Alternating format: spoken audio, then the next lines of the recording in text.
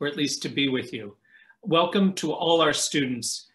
Let me start by introducing my fellow panelists, Todd Smith-Bergollo, who is the Assistant Dean for Students in New York City, Sue Maxam, who is the Assistant Vice President for Student Success, our Provost, Vanya Quiñones, Phyllis Mooney, who is the Executive Director of Career Services, Rachel Carpenter, who is our Dean for Students in Pleasantville, and Angie D'Agostino, who's the Dean for Students at Haub Law. Hello, everybody. Hi there. This is the way we're going to do this. And obviously we are not professionals, so you'll have to bear with us. We're going to talk a bit, and then we're going to open up for questions. And so for the questions features, students should use the chat feature on Zoom, and Rachel and Todd will read the chats and pose the questions. But let's start with some questions and some discussion that many people may have.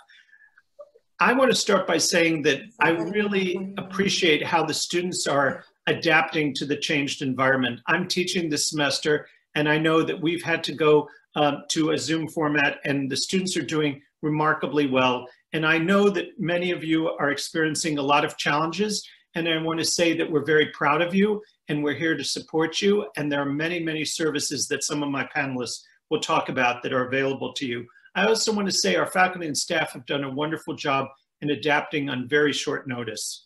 So with that, let me ask the panelists, any thoughts about how things have been for you? Any things that you want to share? So first I want to thank you. Go ahead, Vanya. Hi.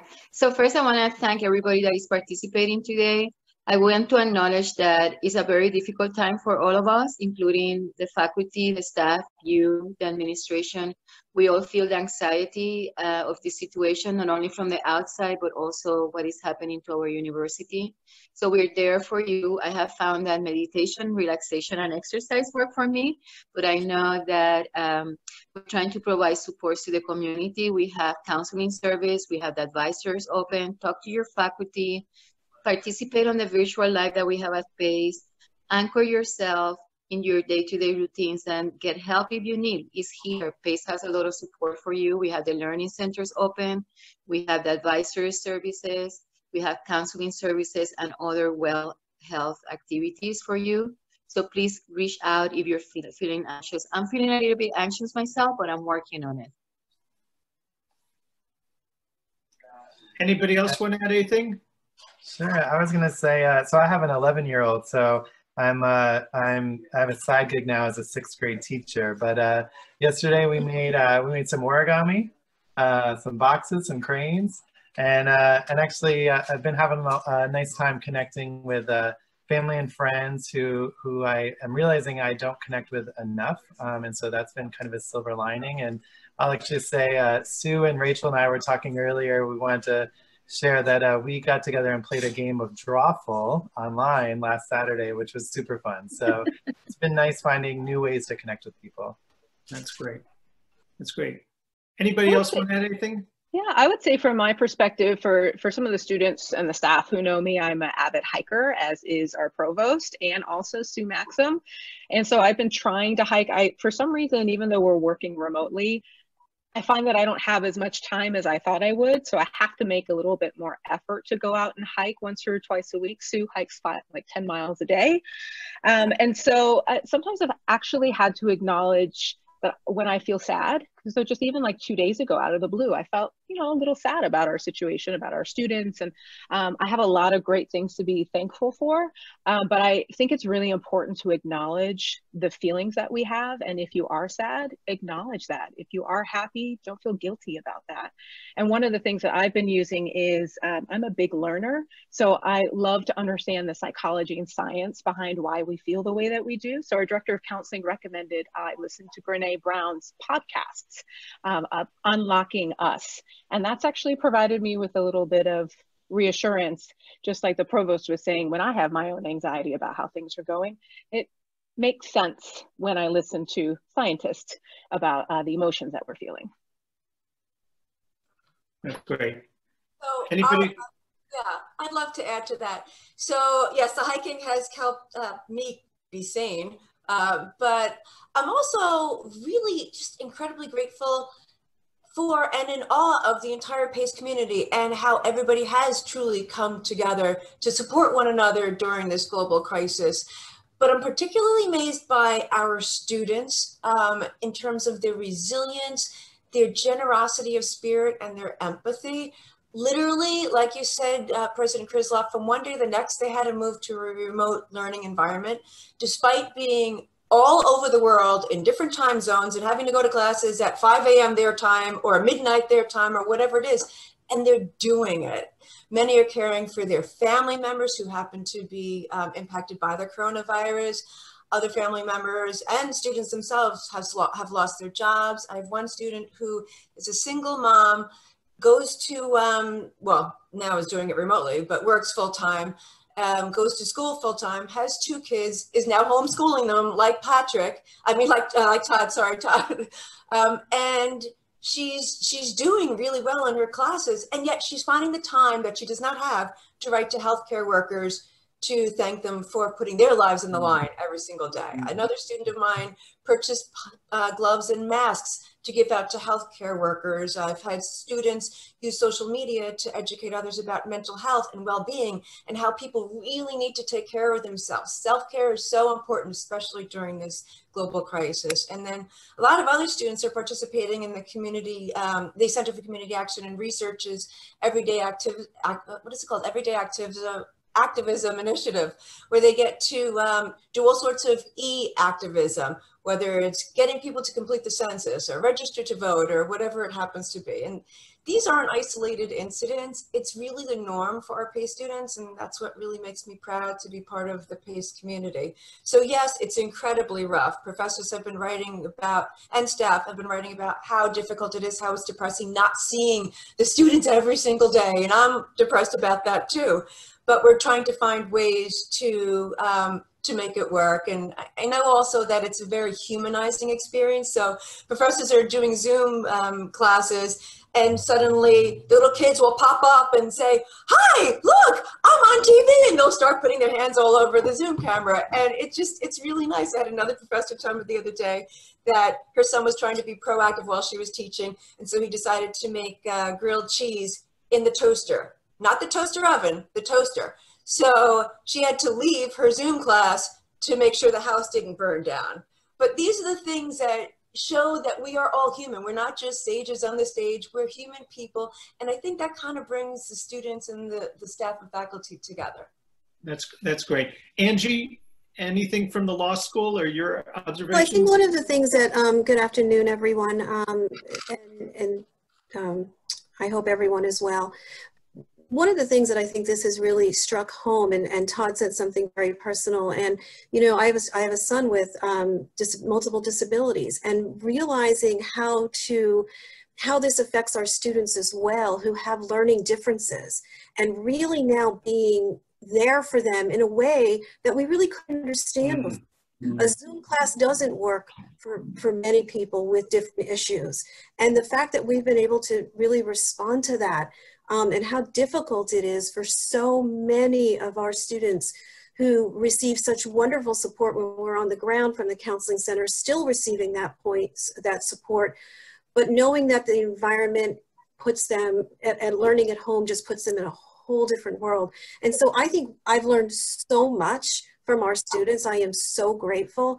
And also from this situation at home, which I can't describe how crazy it is, but and the fact that, you know, the situation wasn't set up for those with mental health issues or for those with learning disabilities, and so it's difficult. And I'm proud that we're all there. The students have to know we will get you through this. We have the tools, and we will figure it out because it can be figured out. That's great. Thank you, Angie. Okay, let's go to some questions. First of all, what's the plan for commencement? Vanya, could you answer? Yeah, so first of all, if you're graduating, you will graduate. you will receive your diploma. This is really important. Commencement is a celebration of your graduation, but if you have a good standing and you finish all your courses, you will have your diploma. Now, we're gonna have different opportunities. One of them is a virtual graduation on May. School will have a virtual graduation. They will call, you can celebrate at that time. We wanna really celebrate your accomplishments. And then all graduating seniors will have the opportunity to walk later on stage, either on a graduation in December or January, we don't know the place or the time yet, and then or the one on May 2021. So you will have an opportunity to have a walk-through stage graduation, plus you will have a virtual graduation. Okay. Sorry, Marvin, Vanya, there's a follow-up question from a student in our chat about if there were any updates on the end-of-year award ceremonies by school, because I know that's part of the commencement process. So we're going to have the award ceremonies also virtually. There will be an announcement when the graduation announcement comes out. The award ceremony will be included in there. So we will celebrate awards virtually, and it will be within each school. The virtual graduation and the award ceremony will be school-related activities. Great. Thank you. Okay. And what about finals? How are finals going to work this year? Sue, Vanya, who? Go ahead. No, Sue, you want to jump in, or we're just going to work basically. We're right now figuring it out as the semester goes forward. Your faculty will let you know. So please be sure to talk to your faculty. They will make announcements on how they're going to do finals. We're trying to figure out how we're going to give them, but we just have to go through you have to go through your faculty to get information. Okay. How is the current crisis affecting plans for summer internships and jobs? Phyllis? Sure, thank you, Marvin. Well, all things considered, it looks pretty, it looks okay for summer internships and jobs. A lot has changed, but there are many opportunities. So what's changed? How employers are connecting to our students. I was so disappointed this semester we had to cancel all those fairs, those in-person fairs and info sessions that we had to cancel because we closed campuses. But the good news is that all these employers have been so collaborative, and they've been outreaching us. They want to meet our students. They want to continue to recruit for summer internships and entry-level jobs. So how are we doing this? They're doing it through virtual info sessions and webinars that we're scheduling through the career services. They're also moved all their interviewing to a virtual platform, which they're coordinating through our office.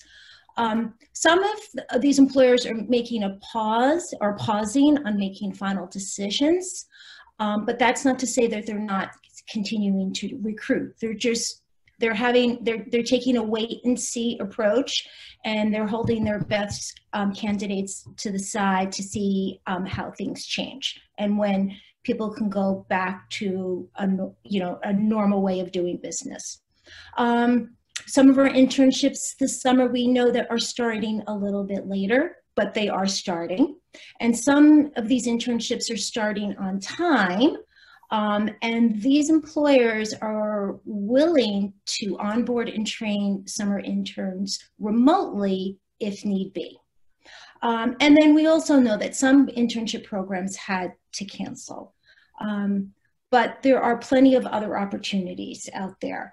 So who's hiring and what are the industry sectors at the moment that are trending? Healthcare, of course. Movies, TV, music, and entertainment. We see tons of postings for jobs and internships there. Research, advertising, public relations, marketing, education, especially K through 12, and nonprofits, especially the social assistance sectors. And President Krislov, I understand you want to share some great news with everyone? Yes, well, thank you, Phyllis. And thank you for everything you do. We're going to be announcing in the next week or so a program designed to help our students get internships over this summer with social service organizations, government organizations specifically designed to help in the recovery in New York. These are going to be funded by PACE, and we're fundraising for that money right now. And I hope to have the announcement ready in the next week. And we're going to be working with Career Services and CCAR and all the great people that do this kind of work on a regular basis. So if that's something that interests you, please keep your eyes and ears open for that, and we'll be making announcements soon. Thank you so much. And may I share some tips on what students should be doing now? Could I do that right now? Absolutely. Okay. So what should you all be working on right now? Make sure your resume is up to date and is ATS compliant. If you have any questions about that, please make an appointment with Career Services, a counselor, so you can get that finalized. Practice your virtual interview skills with a career counselor. You can make an appointment specifically for that. Read our emails. We're sending at least one email a day with the list of all new postings that came in the day before, and those are for summer internships, full-time jobs, and also remote opportunities. Check out our calendar of events every day for virtual employer info sessions. Our goal is to have at least one scheduled per day. Yesterday we had 3 scheduled, and there's a great variety there for something for everybody. Follow us on Instagram, especially for our hot picks of the day. We have a student pick with they think are the hottest jobs and internships that came in that day. Make sure you complete your Handshake profile and check that out at least once a day for new postings. And remember to put your alerts on so you can get dings and pings when new job opportunities and internships happen or get posted. And just make sure that you stay in touch with us until you land something. We're in this with you. And we're in this with you, and just make sure that you're keeping in touch with our office and your career counselor. That's great. Angie, do you want to add anything to that? I mean, I think that Phyllis has said so much and so well. I do know that at the law school, it's tough. I mean, with the law firms, the courts closed, doing things remotely. We had a meeting with the Board of Visitors this morning, and everyone is working. Dean Anderson, Jill Backer, everyone is working really hard in terms of continuing outreach and finding new and innovative ways to keep our students engaged over the summer. For example, with the Food and Agriculture Clinic, there's a new research project, hiring more RAs to keep students getting research projects done. And we're just continuing to work with the law firms and see where we'll be in the next couple of months. But it is a little bit different on the law school side for our students because law firms, they don't have the work right now. And the courts are basically closed. But we're there for the students, and we're also going to be offering hopefully a new summer selection of courses so that we can keep the students engaged all summer on the courses that they'll need to move forward as quickly as possible. Right. What services are available for students, whether in or out of the residence halls? Todd, Rachel? I can answer from a perspective. So Todd and I are, just as a reminder to everybody who's watching, Todd and I are monitoring the chat box. So we're actively writing down a lot of the questions that you have so that we can get prepared to ask those. But in answer to this particular question from our president, I can speak from a counseling perspective. All of our counseling services have been moved online, as most of our student affairs services have. So our counselors are conducting teletherapy. They're also, some of them are doing video conference therapy. There are individual sessions. We have group sessions that are actually going to start going online because our counseling centers on both campuses have had group therapy sessions for various topics. So they're going to be implementing that as well. And they are also doing new intakes of students. So those services are still available, whether you are a commuter student, a resident student that has become a commuter student, or those for the few who are still left on our campuses. But I turn it over to Todd maybe to talk about our activities, the services that are still available. Yeah, and thank you, Rachel. And before I say that too, I mean, the Learning Center, the Writing Center, your academic advisors, the library, all have services available. But yeah, in student development, campus activities on both campuses, we're working together with many other campus partners too, athletics, You know, Phyllis mentioned some of what Career Services is doing. Many offices are working together to offer online opportunities. Some of them are focused on wellness. So I mentioned athletics, they're doing different workout classes. Some folks are providing mindfulness workshops and meditation workshops. We're working with counseling to provide some of those and some other faculty members. And we're also providing a lot of just fun opportunities to de-stress, connect, engage. We had a dance party with a DJ last week. I saw a few people here in the chat, and some of our panelists were there. This week we have a video you can watch from a hypnotist magician who created a video for us. We have trivia events twice a week. We've got a lot of things going on. And this week is Spirit Week, actually. It was already planned, but we decided to move it remotely. So we've got a lot of information out there. The best place to see kind of everything together of what's happening is a new remote living website that we created. So it's pace.edu/remote living. And if you go on there, you'll see a whole variety of things that are happening every week from PACE, but also some ideas of other things you can engage in that might be happening, you know, out there in the world that are not coming specifically from PACE. So we want to make sure that we're all staying connected. I think we all know that that's good for us, right? That's good for our mental health. And some of us do have a little bit of extra time on our hands. So we want to make sure that we're giving you those opportunities to engage. So we encourage you to check that all out. Again, the Remote Living website, or follow SEDACA or SDCA on the Pleasantville campus on Instagram. We're posting everything there as well.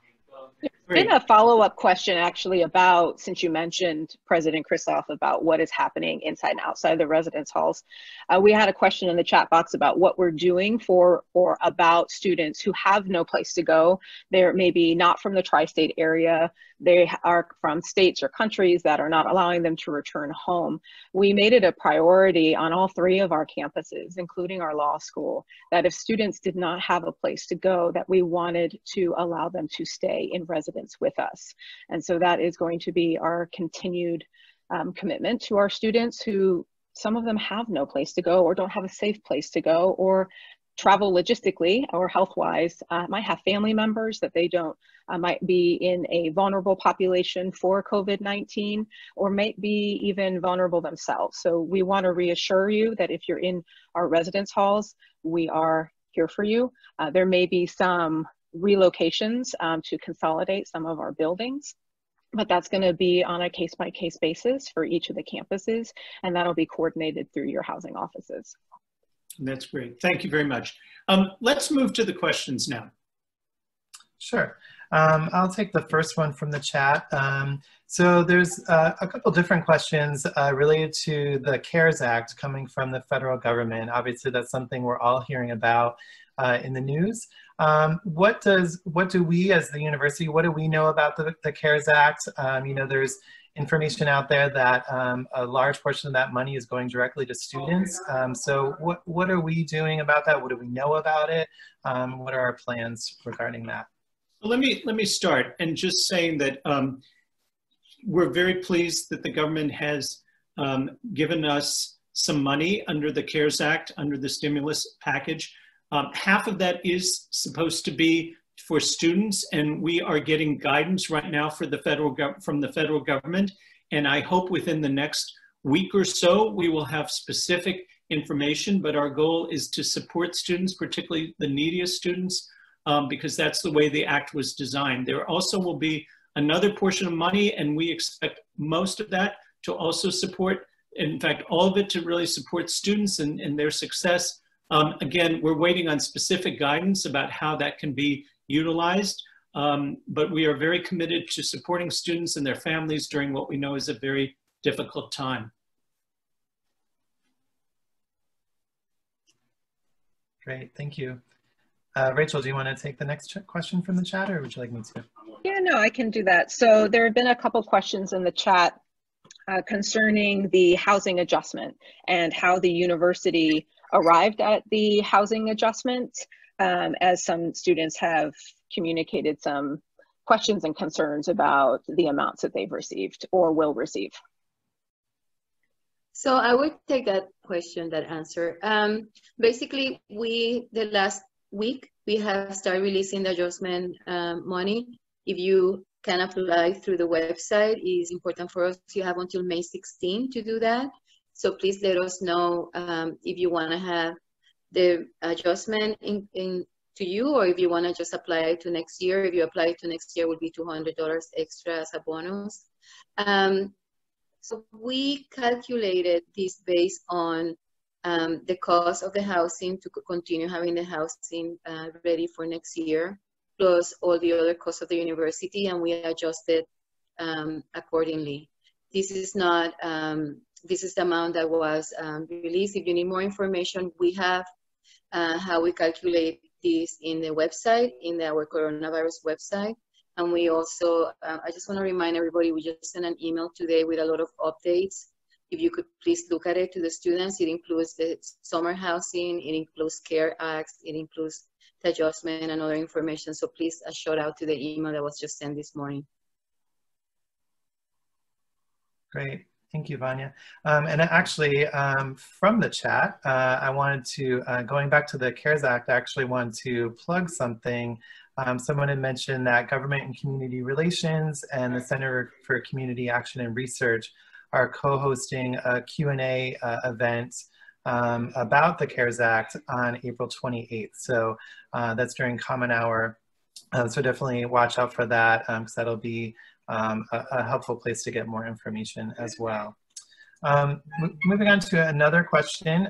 There's a question about the fall semester. Obviously, things are changing on a daily basis. We're hearing, lots of various updates from the news, from our government officials. What are our plans for the fall semester at this point? So our hope is to be on campus on all 3 campuses this fall. There are factors that we cannot control, namely the government and the analysis of the public health and safety. And that is our highest priority, the health and safety of all our folks, the students, the faculty, the staff. So our goal is to be on campus in the fall. We will keep people posted, and we are tracking this every day. But we are thinking about all the ways in which we can help support students during what is a very challenging time in a period of uncertainty. I don't know, Vanya, if you want to add to anything on that. Yeah, so I agree with Marvin. We're going to be open. That's our hope. The virus is the one that determines what's happening, but we're working on different scenarios, and you may hear about scenarios planning. This is just for us to get ready as a university. This doesn't mean that any of those scenarios will be activated. So our goal will be to make a decision later on, but for now, we're going to be open on the fall.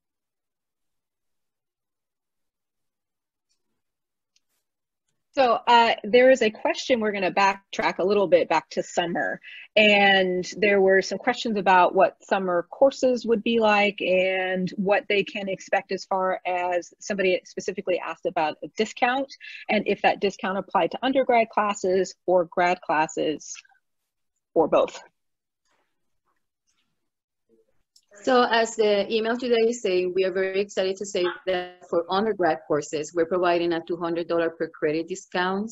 Grad courses are a little bit more complicated. They have different ratios, but for undergrad is $200 per credit discount. The courses as of now, they will be all on distance learning. We will have the 3 summer sections, the summer section early 1, the 1 and the 2. We will provide all the supports that are needed and required. The courses, you can register already for courses, are on your banner listing, so please register if you can. And basically that's our plan, that we're gonna conduct the 3 summer sections. Okay, great.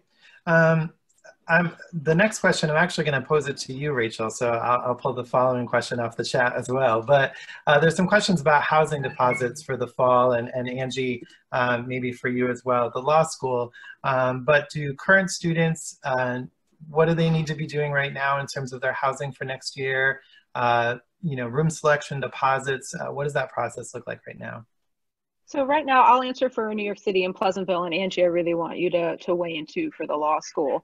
So we typically have housing deposits that will secure your position in participating in room selection. Our room selection process has been delayed a little bit to allow for some of the communications and information to go out to students. We have put a hold on accepting housing deposits or requiring housing deposits until June 1. So if you have not paid a housing deposit yet, you can still participate in roommate selection. We know that it's really important for you to determine who you would like to live with, if that is one of your preferences of picking particular roommates. So you have until June 1 to put your housing deposit down. It does not preclude you from participating in our roommate selection.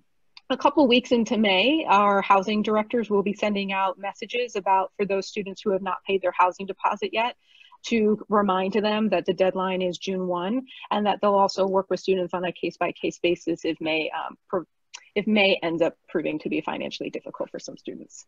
Angie, what about you on the law school? No, I think we're following, as you know, just pretty much the same thing that the university is doing. We're reaching out to our current students who are off campus. June 1 is our date for returners, and for our new students. We're working closely with admissions as they move their dates for deposits as well. And we just want to make sure that, you know, a housing deposit is not something, if you can't come up with a housing deposit, that's not going to preclude you from securing your room at this particular time. So we're working with everyone, as is Rachel and Patrick.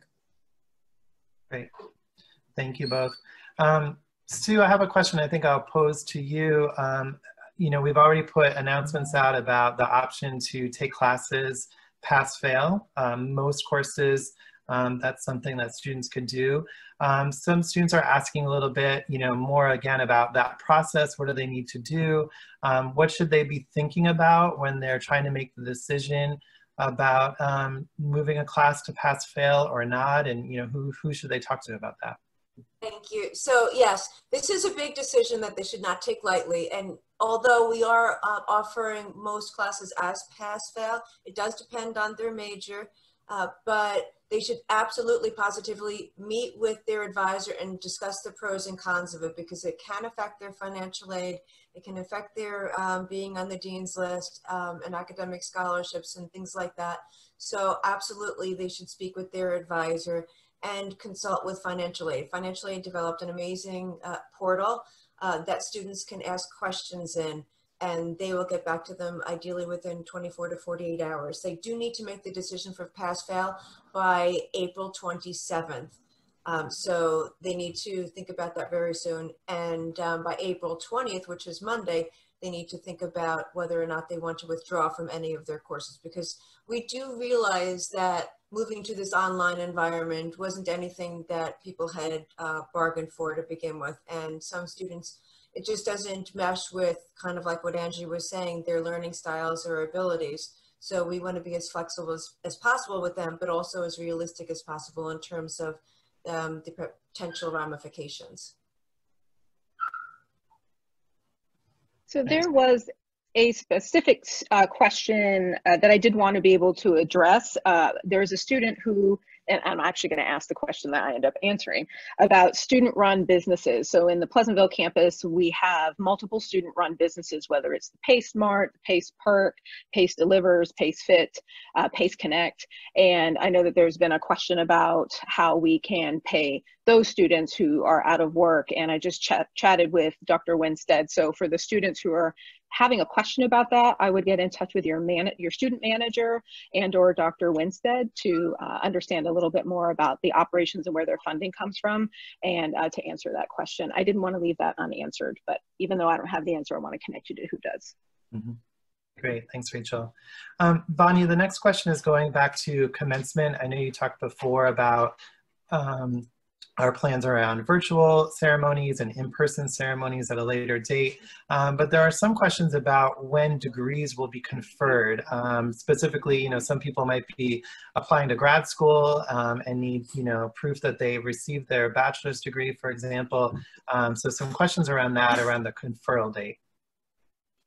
So if you have everything ready, like all your courses are there, your degree will be confirmed at the end of the semester. If you have a clinical placement clinical placement or something that is outstanding due to the coronavirus, we will work with you, and we're aiming that you will get that degree once you do that clinical placement. So we're hoping that all of those placements will occur during the summer, and your degree will be given at the end of the summer. So we are not changing when we're giving the degrees. If you're graduating in May 2020, your degree will be confirmed at that time. If there is something pending, which is clinical or something else, we will talk to you, but the degree will be completed once that assignment is done. So if we could look into our crystal balls here and decide what's going to be happening in the fall semester. And I know everybody has these questions about if we were to, whenever we make the decision to open up campus, that there's a lot of external circumstances at play. But if when we return in the fall, what does social distancing maybe have an impact on as far as classes or class sizes? And how are we kind of having those conversations right now as an institution to plan for all those scenarios? Vanya? Okay, I was going to ask you, want me to answer? So basically, part of the scenario planning that the institution is doing is to see what that social distance means in a classroom setting. Does it mean smaller classes, which people can sit with social distance? Does it mean to have everybody with face masks during the semester? We're working on all of those different scenarios, and we will guide the community once we know what are the expectations from, remember, we're following CDC recommendations and New York State recommendations. So we have to follow whatever the government wants us to do. So our number one concern is the safety of our students, our faculty, and our staff. So we will follow those recommendations to ensure that everybody's safe at pace.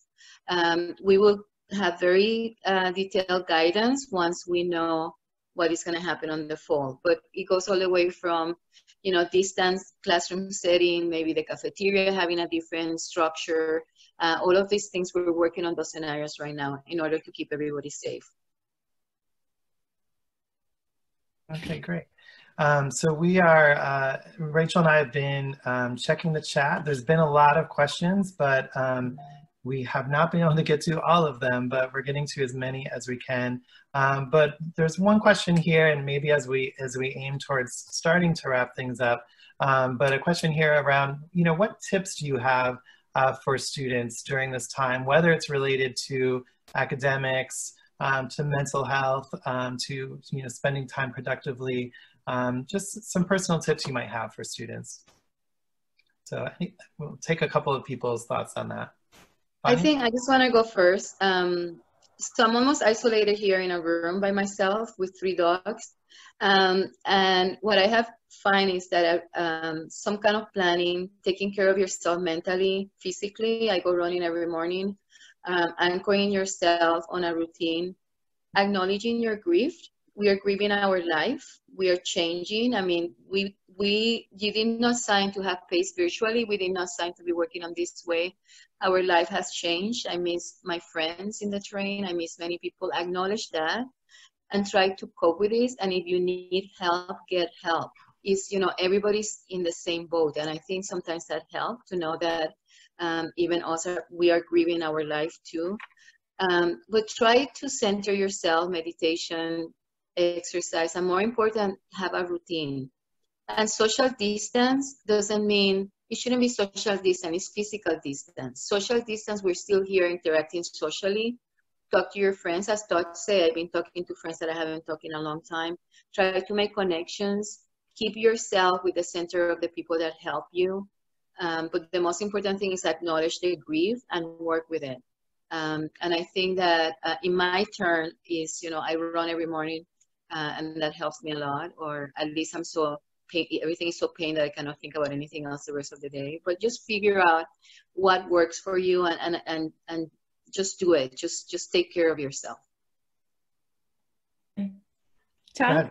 Simon, my recommendation is to stay optimistic, and the way to stay optimistic is to do one thing towards your career every single day. Commit to one thing, just like brushing your teeth. You brush your teeth twice a day. Do one thing towards your career once a day, whether it's participate in one of the career services virtual info sessions, apply to a handful of jobs that just hit the board in handshake. Read something about an industry that's trending. If you've never considered working in the operations side of healthcare, maybe do a little research on that. Call career services. We can introduce you to an alum who works in healthcare, and they'd be happy to talk to you through an informational interview, so you can get some more information about what it would be like to work in that industry. But to do one thing every day towards your career, there's so much activity that that can happen, that's out there, and I find that when you feel like you're in control and you're working towards something, you're just so much more optimistic, and it gives you so much more confidence. Yeah, I love that. I think, there's so many free opportunities to do that right now, right? To learn a new skill, taking an online course, even outside of PESA, an online course to learn how to use some technological tool or platform, or, learn a new language or what have you, but some great opportunities for resume building. So that's great. Anyone else with some tips for students? Go ahead. There is one thing that for those of you who know, I'm a huge Clifton Strengths Top 5 fan, and one of my strengths is achiever, and it means that I love a to-do list, and I love ambitious goals, and I love to get through everything, and I'm not able to do that as much as I thought I would. So to all the students and the staff and the faculty who seem to find themselves not able to pick up a new language or to pick up a new hobby or to start or invest in that side hustle that you had, that's okay. It is absolutely okay for you to just say that you made it through the day, and you don't need any added pressure. And I hear a lot from people who, they say, I just do my normal routine. And I wish I had their normal routine. Their normal routine is I get up at 5 in the morning, I go for a run, I sit and listen to the news, or I do a puzzle or whatever. I said, I'm getting out of bed a half hour before I have to be on a Zoom call at 9 o'clock in the morning. And I'm just not that type of morning person. This is probably not the time for me to try to be a morning person. So it's absolutely okay if by the end of the day, you just got through the day, and that's okay. Yeah. I think that, you see a lot on social media, for example, like what other people are doing, and you got to make sure you're not comparing yourself, right? I mentioned before having a son, some other parents I know are doing all these amazing projects for their kids and stuff like that. It's not what we're doing, right? But you have to be content with what you're doing. And like you said, you're getting through the day. So I wholeheartedly agree with that. Yeah, I'd say that the one thing that I'm trying to do is sort of the equivalent of what Phyllis said, to try to do one thing to reach out to somebody, maybe someone from my past, maybe someone who is not doing so well, to try to reach out to at least one person every day. And that always helps me feel good, and it makes the person feel good. And it reminds me of the importance of connection. So yeah, especially some of those healthcare workers we know appreciate that outreach. So I just wanted to say that, yeah, and I agree with all of that. I think that's, President Krislov, what you just said is so important. We reminded our students recently, they're in the law profession, and the law is a helping profession. So we are getting them out there to help. And if they can just reach out to one person, one colleague, how do I help? We have students who just can't get on Zoom, and they're sharing notes and they're doing other things. But I keep reminding our students, and I remind everyone, okay, kind of Rachel said it, it's okay to just kind of get through the day sometimes. And, I know the first few weeks, all I did was cook. I figured, oh my gosh, I have time. I just cooked and cooked and cooked. And I brought meals to the clergy. I brought meals to people in the community. But you know what? I also realized that my own family, and many of you and the students are going through this themselves, look around, because your kids need you, your parents need you. A quick phone call, a quick wave, if you're not with them, it makes the world. Because you don't realize, as we're all working to try to keep up, how much is going on in the minds of our kids and other people who are kind of figuring out, I don't have the same experiences. And I realized that recently, because I have a 17-year-old who's going off to college, I hope, in the fall, and she doesn't get to do prom and my own graduation and those kinds of things. So while I'm sad, I realize that there's other grief out there, and we're just trying to find ways. So be creative. But you know what? It's okay. We're going to get through this because we're all together. In 34 years I've been with this university, I have never seen the university come together the way it has come together to support each other and our students. And I can say that because I've been here, probably not as long as, I don't know, maybe Sue or some others, but I am so incredibly proud of our students. And I will just end by, when I said to our students to help each other, we do have a staff member at the law school who is critical. And our students did a GoFundMe page for as little as they have to get through the next few months. They did a GoFundMe page and raised $6,000 in 48 hours for this family. It's sad what's going on, but I can tell you our students care. And I thank you as students. I thank you as the support on this chat for teaching our students and teaching everyone to be part of a helping world. Mm-hmm. Yeah. All right, Sue, your tips? Yeah, so actually I echo everything everybody said, the self-care, the feeling of purpose, but I also want to acknowledge the fact that so many students are taking care of their family members who are ill, who lost their jobs. Some of the students lost their jobs and so on. And they're doing an amazing job. It's incredibly difficult for them because a lot of them are managing part-time or full-time jobs with their kids at home and a sick parent or relative or whatever it is. They're doing an amazing job. And for those who aren't taking care of others at home, they are giving back. And I just love that. They're giving back to people they don't even know. So I just want to give an applause and a shout out to all of the students who are doing that as part of our PACE community.